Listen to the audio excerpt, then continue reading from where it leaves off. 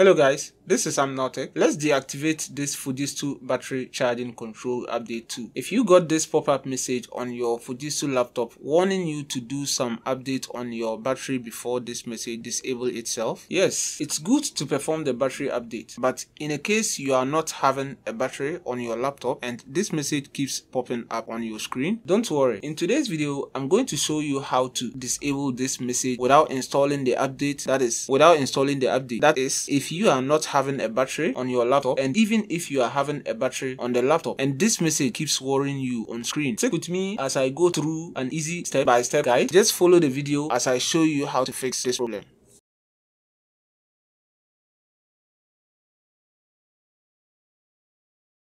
To solve this issue, it's very easy just to go through some few steps and you'll be able to solve this problem. Now to do this, you just have to go through the task manager, and through the task manager, we can go to the startup apps and disable this battery update control settings. So just follow the video as you are seeing and follow the steps through and we will be able to fix this problem. So let's go get it.